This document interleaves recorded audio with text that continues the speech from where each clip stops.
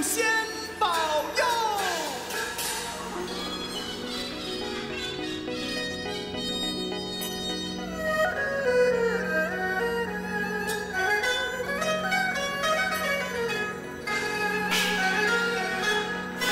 看时代场景变化，随潮流的步伐，好坏对错黑白真假。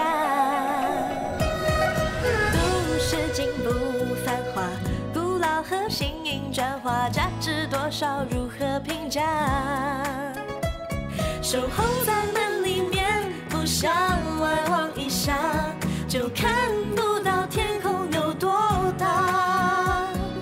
以为要个性，却不知什么代价。理想再大，也只是空话。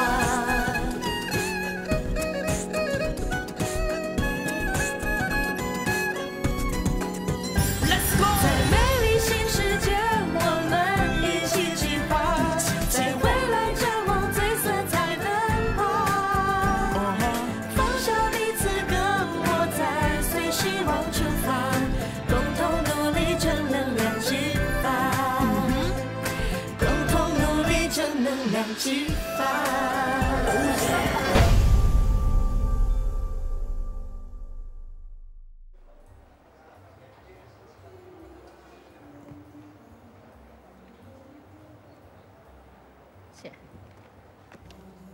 你是一名护士，那你一定很有爱心。做护士一直都是我的理想。你有没有想过结婚后生几个孩子？我不喜欢小孩，没有打算生。不生如何延续香火呢？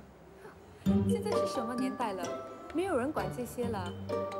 你怎么可以如此大逆不道？所谓不孝有三啊，无后为大。明明可以生却不生，这是不负责任、对不起家、对不起国家的行为。毛毛，火星人都说了，这个火星人不可靠。明明都已经向你表白了，他跑去相亲，还好被我们碰见呢，要不然真的不知道他要把你瞒多久。我跟你说啊，你一定要去问清楚，让他给你一个合理的解释。不好吧？我们才刚开始哎。他已经向你表白了，就表示他已经选择了你，你有权利知道真相的。会不会太苦衷呢？你不要再执迷不悟了，好不好？他就是看你善良好欺负，才吃定你的。这种男人，他要是腻了，一定会一脚把你踢开啊！我跟你说。才不会，他怎么可能这样子？他会。哎呀，你不要讲了，我不要听。哎，哦。爱丽丝，你在做功课吗？你看，我的 dolphin 是不是很好看？你怎么会去纹身的？我们去 Underwater World 玩，这是老师帮我们做的。老师，为人师表，老师怎么会教你们做这种伤风败俗之事啊？你为什么这么生气？纹身是一辈子的事，永远都洗不掉的，你会后悔的。这是假的啦，可以洗掉的。啊，真的？哎，你吓死我了！身为女孩子啊，有这种东西在身上就是不好，洗掉洗掉。哦。我也是为你好，女孩子啊，一定要庄重、温婉、含蓄，以后才能嫁进一个好婆家。现在要找个好的女孩子啊，真的比登天还难呢。你想找 GF？ 什么？就是 girlfriend 女朋友。我是要帮你大伯找媳妇。什么是媳妇？就是老婆。你为什么要帮他找？他自己不会找吗？以前的孩子啊，婚姻大事都是父母亲做主的。我是你大伯的阿公，当然是由我做主啊。那我的曾祖母也是你爸爸找的。那你爱不爱曾祖母？有时候你爱的人未必适合你。哎，你还小，你不会懂的。赶快把纹身洗掉。哎，去。哎，你为什么冒充我名字相亲啊？你怎么会知道？婚姻介绍所人打给我了。啊，我是要帮你找媳妇。哎呀，我跟你说过多少次了，婚姻大事是我自己的事，你不要再多管闲事好不好？我知道你还放不下小璇，所以我才帮你。我跟小璇只是朋友，他喜欢的人是你。你怎么会知道小璇喜欢我？我从他口中知道的，所以我麻烦你以后不要再为我担心，不要再为我的终身大事烦恼了，你管好你自己就好了。还有，我跟你说啊，小璇是一个好的女孩子，你最好不要辜负她。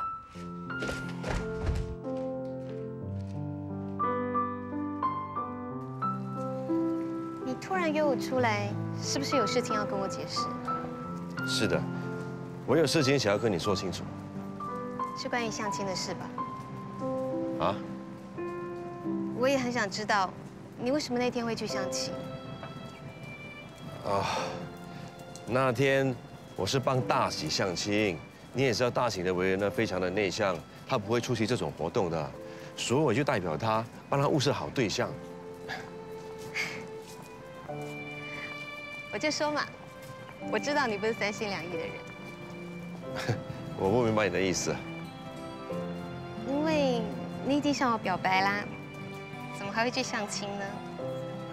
我什么时候向你表白啊？你不是托了大喜送我生日卡跟手链吗？就这条。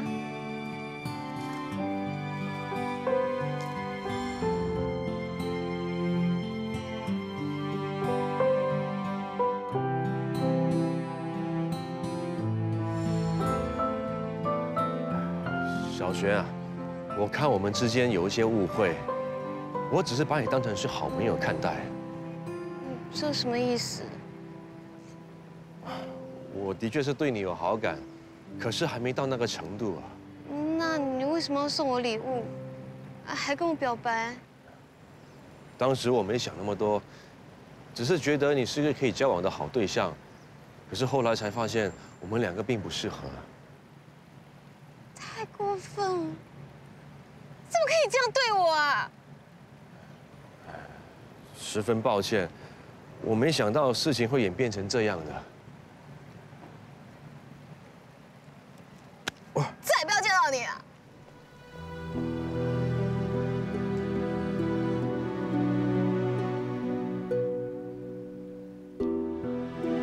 大喜，你怎么可以冒充我的名义，向小璇表白，还送她手链呢？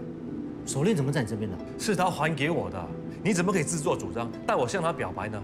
你这么做，害我变成薄情郎了。我们两个先出去讲。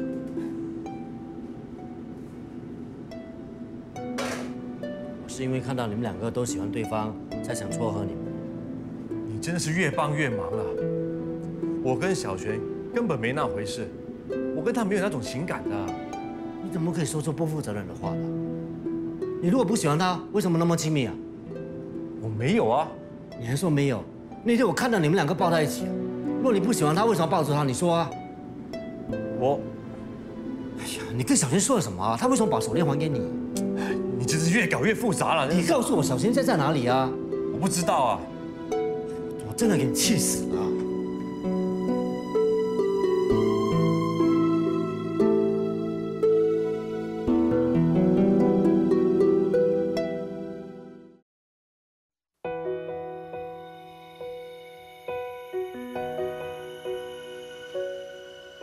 小璇在吗？他出去很久了。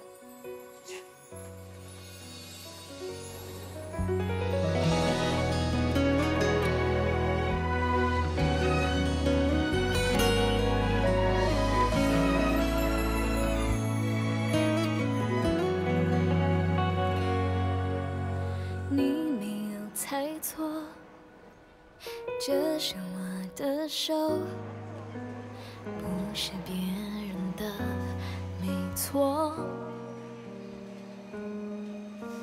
请你看着我，眼神不要闪躲，你会找回熟悉的线索。我想说，听我说，却说不出口。你想说，却没说，是谁在推错人？用泪水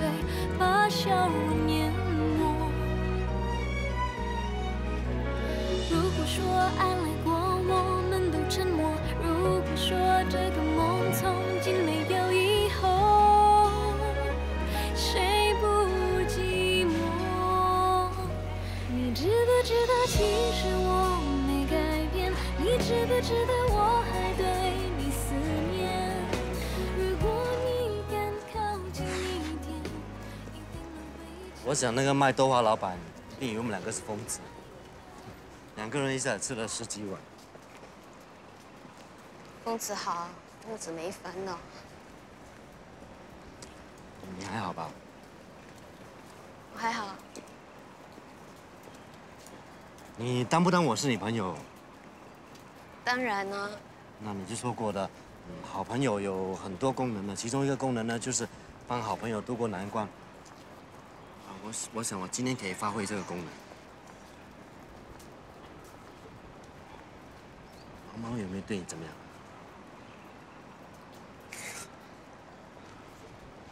你不要哭，你不要哭，你不想讲也没有关系的。朋友还有另外一个功能，就是静静陪他旁边，什么都不出声。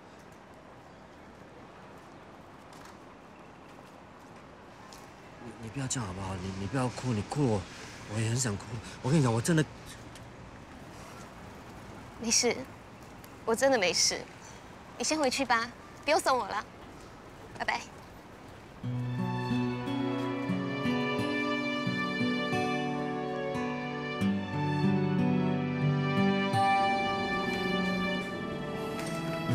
我问你，你到底跟小璇说了什么东西啊？让他那么伤心。小轩他怎么了？他没事吧？如果你真的关心他的话，就不应该伤他的心。你到底跟他说了什么啊？我跟他说我们2个不适合的，我不喜欢他。你怎么可以跟他说这种话呢？你知道，一个女生被男生拒绝会很伤心的。长痛不如短痛，我这么做他才会死心。你既然不喜欢他，就应该跟他划清界限啊，连误会都不应该开始。我这么做还不是为了你，为了连家，只有这样啊，你才会对小璇死心。好了，你不要再拿这些当借口了，你根本就玩弄他感情。怎么啦？谁玩弄谁的感情啊？我毛毛是个正人君子，绝对不会做出如此卑鄙的事。不管你相信不相信，我从始至终都没有让小璇误会。原来你跟小璇……既然你还那么关心小璇，就证明你仍然放不下她。我帮你问过她了，她只是把你当成是朋友，你们不可能发展下去的。既然她只是把你当成是朋友，你就不要苦苦纠缠下去了，把她忘了吧，不要再执迷不悟了。大哥，原来你一直暗恋小璇啊！就算是我一厢情愿，也是我个人选择，你不要多管闲事好不好？我多管闲事，我这么做还不是为了你，为了连家的子孙。你不要一直拿连家当挡箭牌了，我们连家没有你的关心一样开心的。你怎么可以这样跟我说话？没大没小啊！你知道我是谁吗？什么没大没小啊？我是连家长子啊，你只不过是外面小老婆的私生子。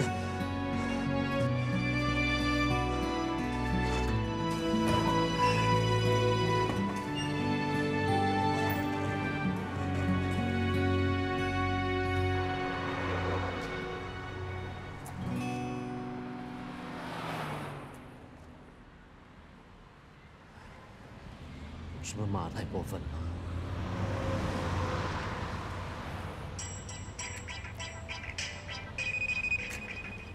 喂，是你什么事啊？现在，我马上过来。爹，什么事啊？那么急叫我们出来？就是啊，有什么事情不能在家里说？因为不能让你们同父异母的弟弟知道啊。为什么？原来家里这个毛毛不是真的毛毛，它是冒充的。真的毛毛是另有其人，早已回去中国了。你怎么知道的？我一直都怀疑这个假毛毛的身份，只是没有证据。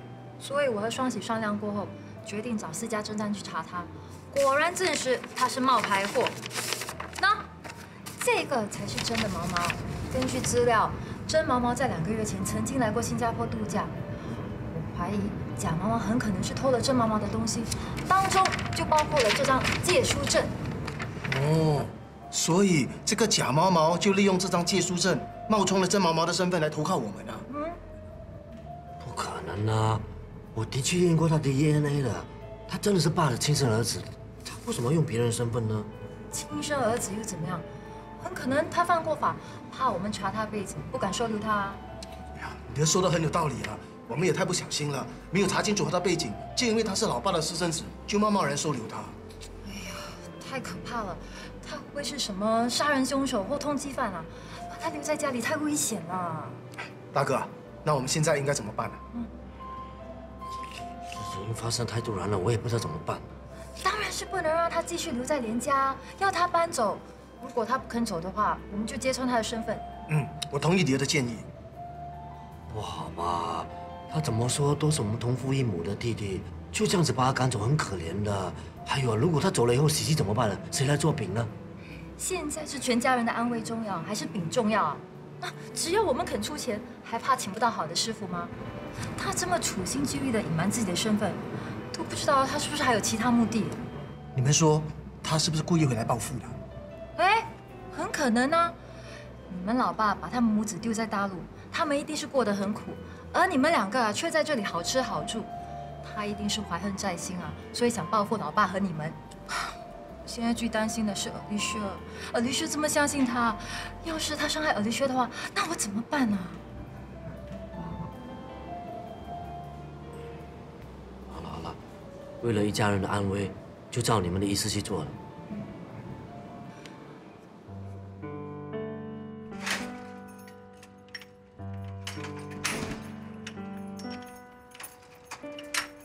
你为什么要欺骗小璇？我没有欺骗他，是他自己误会了。我从来没说过我喜欢他。你不喜欢他，你还送他手链，还向他表白，写得这么肉麻，你分明就是欺负他。欺负女人是懦夫的行为，大丈夫不为也。我可以向天发誓，如果有送东西给小璇的话，我就不得好死，天诛地灭。你以为你随便发几个毒誓，我就会相信你吗？我说的都是真的。我这一生只送过一枚戒指给我最心爱的女人而已。我的戒指呢？喂，哎，戒指，你要去哪啊？走开！我在找我戒指啊！你不要再跟我演戏了，给我说清楚。我没演戏啊，那枚戒指对我来说很重要的，是我跟小妹的定情之物，不能丢失的。难道是掉在家里？哎，走开！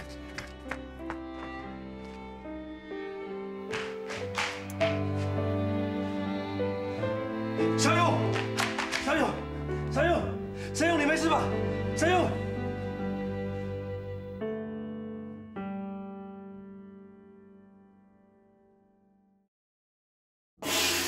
祖先保佑！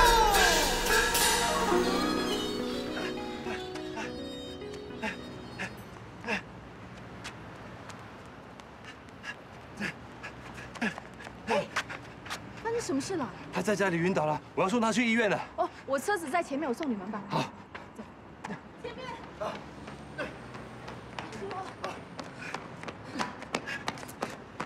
哎，等一下，等一下，安哥好像有点不对劲，把他放下来，小心啊！哎，小心！小勇，小勇，小勇，怎么了？喂，你干什么？你想不想救他啊？要啊。那就让开啊！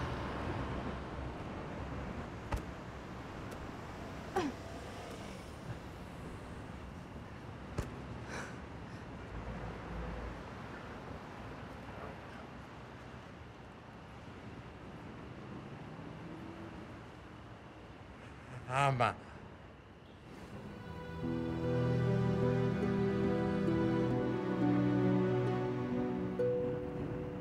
你为什么叫他阿玛？你是谁？你不认得我啦？这里是什么地方？你在家里晕倒了，我们现在要送你到医院去。啊，不用，阿妈，我不要去医院，我要回家，阿妈，我要回家。安哥，我不是你阿玛。我要回家。哎，他不是你阿玛，你放开人家吧。你走开！阿妈，我不要去医院，我要回家，我要回家。那好吧，那我们就回家好不好？好，那我们先送他回家吧。我们回家啦。真的回家。来，回家，来回家。好，我们回家。回家。小心。你好好休息，我去拿毛巾给你洗脸啊。既然安哥没事，那我就先走了。妈妈，你不要走，你要陪小勇。哎，你别这样，我们麻烦人家很久了，他要休息的。我不要，我要阿妈陪我。哎呀，没关系啦，我就多陪他一下子啊。好，睡觉哦。不好意思啊，麻烦你，我去拿毛巾啊。阿妈唱歌给小勇听。我不会唱歌哎，我给你讲故事吧。讲故事好，小勇喜欢我那我开始讲啦。啊。在一个很遥远、很遥远的村庄里，住着小猪妈妈，还有她一家人。那日子久了，3只小猪就渐渐的长大了。那有一天，小猪妈妈就把3只小猪叫到跟前来，就跟他们说：“小猪啊，你们都已经长大啦，你们终于可以独立的生活啦。”就睡着啦。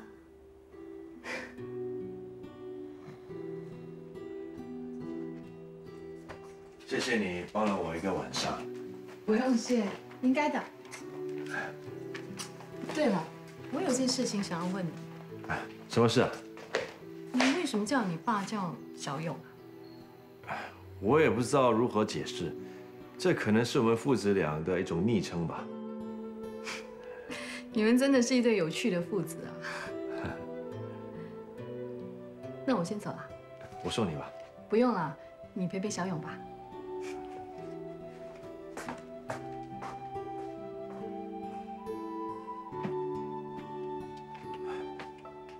小勇，你醒了？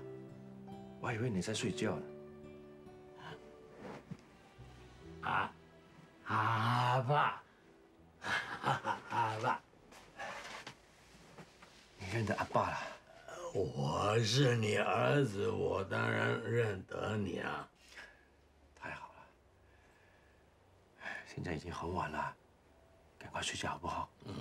我睡不着，阿爸唱歌我才睡得着。阿爸很久没有唱歌给小勇听了。好，阿爸唱歌给你听。好啊，阿爸唱歌，我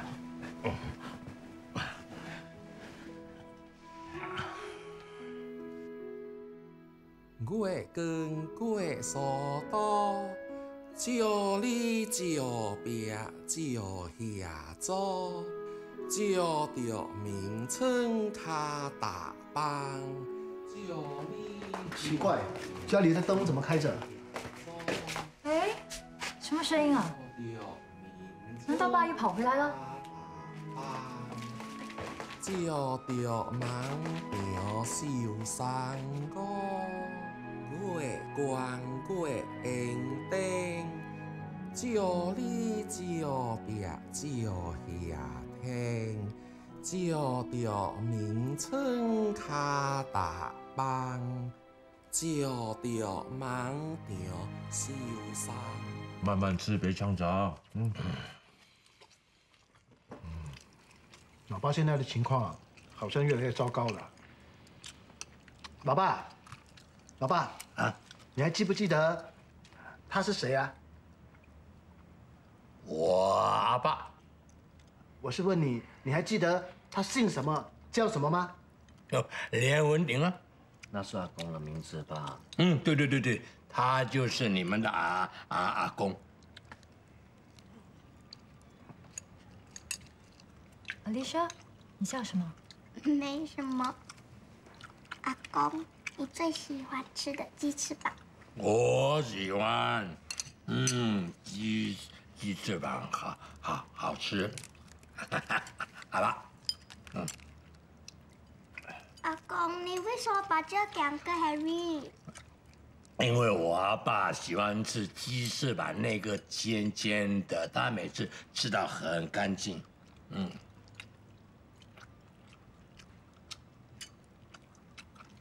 我真的记得你了。阿丽莎，吃饭的时候不要说话。哦。跟你们说啊，爸最近老是偷偷跑回来，我们大家轮流看着他。啊？是啊，要不是毛毛，要不是他发现老爸就麻烦了。我看等一下我带他看医生，做一个彻底检查。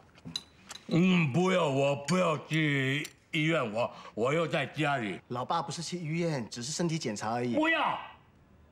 好，只是一个检查而已。我带你去。阿爸，你带我去。好，我有阿爸带我。阿哥 Harry，你是怎么发现阿公晕倒的？我是上来找戒指的时候，戒指，等一下，我下楼啊。阿爸。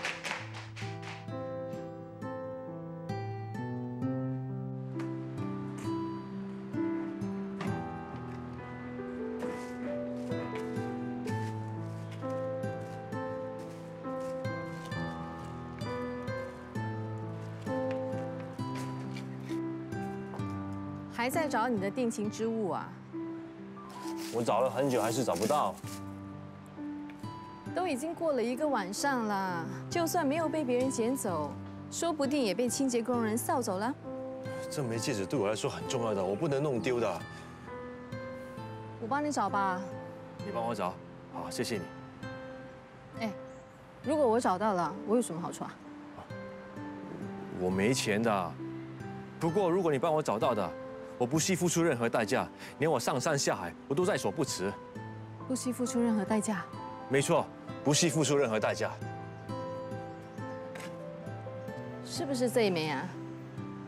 哎，这怎么会在你那了？你哪里找到的？谢谢你啊！我刚才走进来的时候不小心踩到的，还好没踩坏。谢谢你啊！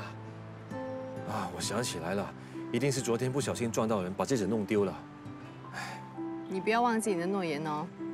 我不会忘记，你要我做什么，我都可以做到的。你说。等我想到了，我再告诉你吧。好，我随时候命。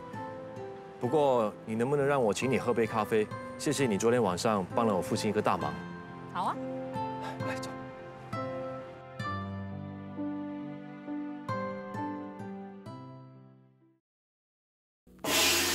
祖先保佑！怎么办啊？我们怎么样解决这抢毛毛的事情啊？我也不知道怎么做。你们都看到的，他跟爸感情那么好，那个假毛毛对爸那么细心，完全真情流露，一点都不像是装出来的。我也是这么认为啊，所以他来我们连家报复，这种说法是不成立的。自从爸生病以后，我们都没有办法好好跟他沟通。可是你看他们两个好像心灵相通一样，两个感情那么深，我看了被感动到。那他为什么要隐瞒身份？他来这里的目的到底是什么？我想会不会有苦衷啊？现在怎么办？难道要装作什么都不知道，让他继续住在这里吗？不如我们找他问清楚吧，听听看他有什么解释。说的也是，毕竟是一家人，有什么事情应该坦诚相对嘛。听他解释再做决定吧。也只好这样了。对了，安哥的身体还好吗？早上起来精神奕奕，像没事一般。不过我们还是放不下心，还是想让医生替他检查一下。还是检查一下会比较安心。我阿爸昨天晕倒，戒指又弄丢了，他今天早上又好起来，除了戒指又找到了。这2件事情啊，真的是多亏你，真是太感激你了。你已经谢我很多次了。对了，这戒指是不是小梅送你的？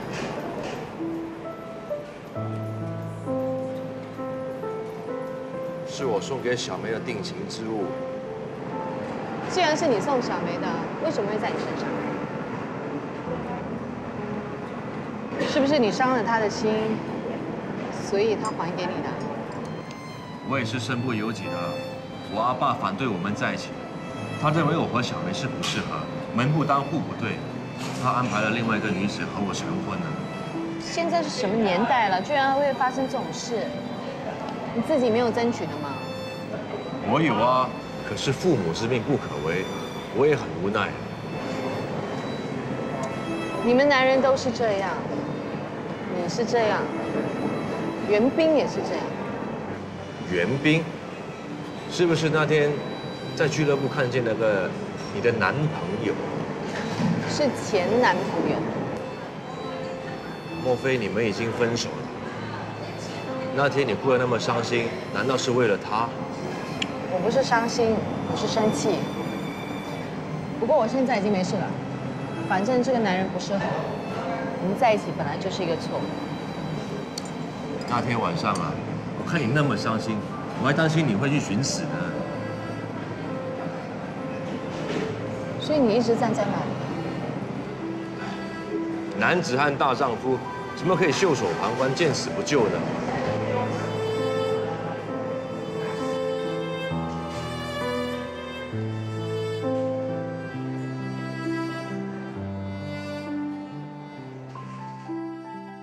我回来了。你过来，我们有话要问你。你说，你到底叫什么名字啊？我就是毛毛啊。你还想骗我们？我们已经查到你根本不是毛毛，你是拿了毛毛的借书证冒充他。是啊，你再不坦白的话，我现在马上报警。不，我说，其实我就是连文鼎。爹，太过分了，那不是你们阿公的名字吗？你再占我们便宜的话，我对你不客气啊。我是闻名遐迩的闻，顶天立地的顶。爸怎么可能取一个跟阿公这么接近的名字呢？因为我长得像我们的阿公，所以才取同样的名字。既然你有名有姓，那为什么要冒充毛毛？其实我也是身不由己的。我一个人来到此处，身上的东西什么都不见了，包括我的身份证。我也不知道你们的下落，我就只好四处乱窜。就在这个时候，我捡到毛毛的借书证，我也不知道交给谁，就只好收下。后来被你发现了，你就认定我是毛毛，我怕说多错多，就只好将错就错。那当我们发现你是爸的儿子的时候，你为什么还要继续隐瞒身份？这个嘛，大哥，他的话不能信啊。我还没说完。其实事情是这样的，我在乡下做小本生意，那里的城管向我征收市场管理费，被我断然拒绝了。谁知道他怀恨在心，诬赖我卖假货，我走投无路之下才会来投靠你们的。哦，所以你一直不敢去报警，是怕被遣送回国？是啊。那，我猜对了吧？他真的是犯了法，来这里避难的。我也是被冤枉的。我跟你们相处了这么久，我的为人是怎么样，你们也一清二楚。我连文鼎绝对不是一个偷鸡摸狗之辈。冒充身份是很严重罪行，你就要到警局报失，然后领一个新的身份证。那好吧，早一天我去办。好了，我们都是一家人，以后有什么事情呢，坦诚一点。爹，你们真的相信蒋毛毛说的话？毛毛是我们同父异母的兄弟，这件事呢，应该是真的。DNA 不会骗人嘛。至于他冒充身份的事，听起来也不像是编出来的。可是他每次都说不同的故事，连名字都可以换，谁知道哪一次才是真的？你也看到了，他和老爸的感情那么好，他为了我们啊，为了喜气也付出很多的。如果是居心不良的话，怎么可能会做那么多？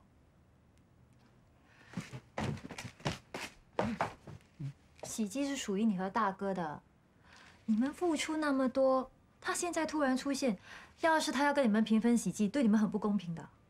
哎呀，可是怎么说，他也是老爸的儿子啊，他一出现啊，就帮助喜基度过了一个大难关，分他一份也是应该的。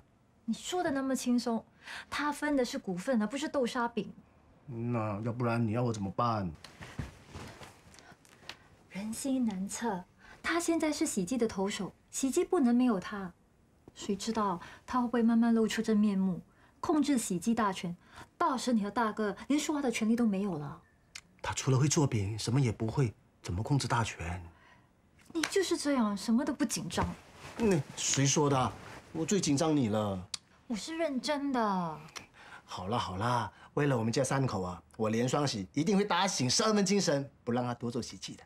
啊，你最好说到做到。有你给我力量，我一定做到。哎，等一下，我有一件事要跟你说。什么事啊？我马来西亚的表妹过几天要来新加坡找工作，我想暂时让她住我们家。家里哪里还有空房？她可以跟尔丽莎一起睡啊。吕莎会肯吗？如果她不肯的话，那我就跟她一起睡喽。怎么可以？没有你在我身边，我会睡不着的。就会甜言蜜语，是真心话。祖先保佑！祖先保佑！感谢祖先保佑，让我又逃过一劫。所幸我有读报纸的习惯，随机应变，借用新闻故事瞒天过海。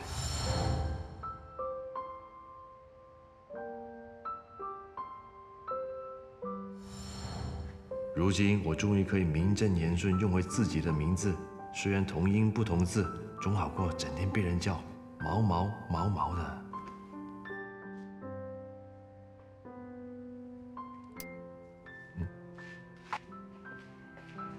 这么晚还没睡啊？感谢祖先保佑啊！我们一家人终于团圆，一家人热融融，夫复何求？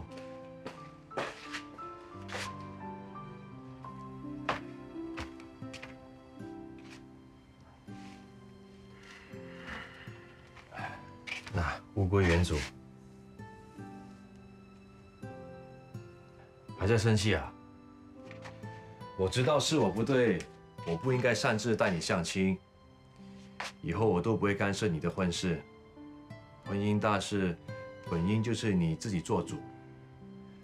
我们很难得才团圆，不应该为了小事伤了感情。事情过去了，不要再提了。你也不要把我的话放心上。我答应你，以后不会再提到私生子这3个字。毕竟我们是一家人。不知者无罪，只要你不气我，我就宽心了。不过说真的，现在找个好的女孩子啊，真的难上加难啊。我看你就将就些，只要对方家世清白、贤惠端庄就可以了。好了，我不说哈。好了，你先睡吧，我还有东西要做。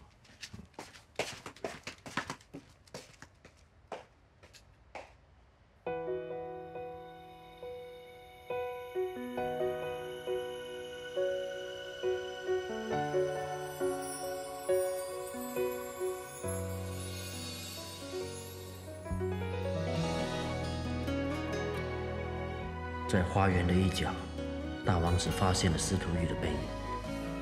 大王子鼓起勇气，决心向他坦白自己的身份。他轻轻地走过去，惊觉司徒玉的双肩在微微地颤抖着。大王子感应到司徒玉心中的悲伤，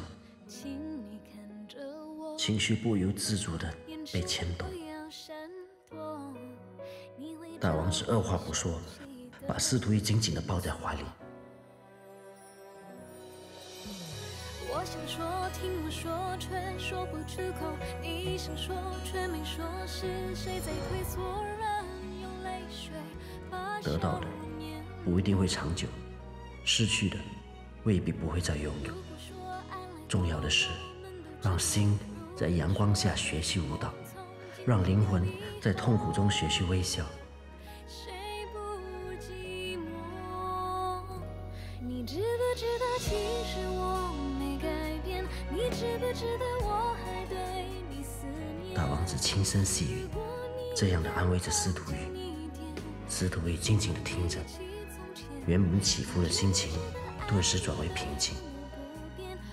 此时，两人不再说什么，剩下的只有两人的心跳声和呼吸声。我相信你总会发现。小姐想买什么？要不要试试我们的甜豆沙？我们也有咸豆沙，鸳鸯也不错的。我自己慢慢看。哦，那你慢慢看。哎，你买什么？还能买什么？这里只有豆沙饼。你看了在附近开了一间分店，他们的蛋糕很好吃的，你吃过没？他们今天开张有 special discount 耶，要不要去看看？走。喂，哎，你们不买啦？怎么了？啊？了开了，分店开张有 special discount， 我们的顾客都给他们抢走啦。你说什么？什么啦？什么咖啊？就是蛇美人开的蛋糕店。刚才那个顾客一听到了开了开张，连饼也没买就跑掉啦。顾客都是喜新厌旧的，有新店开张，他们通常会比较好奇，不用那么紧张的。现在年轻人喜欢吃蛋糕多过吃饼，突然间开了一间新的蛋糕店，生意一定被影响到。我们喜记是老字号，有80年的历史，经得起考验的。你们怕什么？喂，80年又怎么样？鲍鱼吃了80年也会吃腻啦。人家是外国进口货，有品牌，美味又美观，我们拿什么跟人家比啊？这叫做崇洋媚外。我们有着道地的传统手艺，不是人人都会做的。我觉得是你说的也并不是没有道理了。时代不同了，不是每个人都能够接受传统手艺的，还是不要轻敌啊。担心的话就过去看看，知己知彼，百战百胜。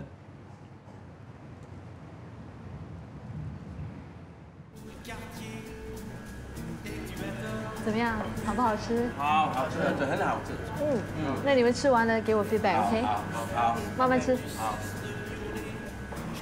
哇，好漂亮！迪儿，你看他们店面的设计好优雅，好有时代感。我们的喜记怎么跟人家比？不是啊，单单门面的装潢啊，就比我们好几倍，怎么比啊？这些都是表面的现象，做生意啊，最重要是产品。东西不好吃的话，这种种啊都是昙花一现。进去。欢迎光临。哇，卖的这么贵啊，吓死人了！不要那么大惊小怪了，这是市价。谢谢你们这么赏脸来捧场。我们是刚好路过，邻居一场，所以过来打声招呼。既然来了，吃块蛋糕吧。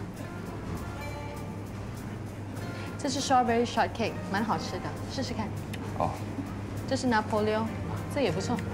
你们的蛋糕怎么没有中文名啊？我们的是法国蛋糕啊。可是我们是华人哎。那又怎么样？你不觉得应该有个中文名吗？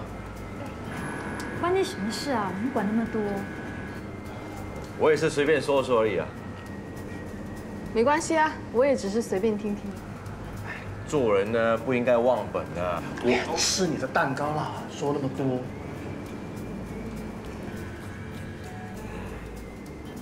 怎么样？好吃吧？我还是比较喜欢吃豆沙饼。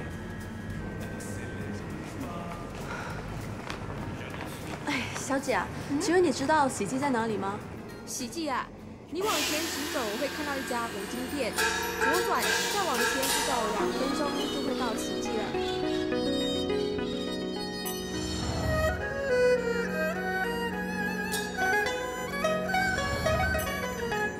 秀兰。看时代场景变化，随潮流的步伐，好坏对错黑白真假。都市进步繁华，古老和新颖转化，价值多少如何评价？守候在门里面，不向外望一下，就看不到天空有多大。以为要个性，却不知什么代价。理想再大，也只是空话。亲情是不是退化？价值观念分叉，家庭核心比重又去了哪？又去了哪儿？彼此关心一下，大家都鼓励一下，一起找个解决的方法。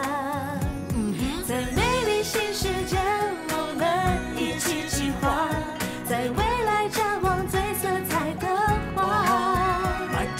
放下彼此隔膜，再随希望出发，共同努力正能量。良之法。Come on， 你有你的能力展现，我有我的办法实践，大家一起配合就会雄。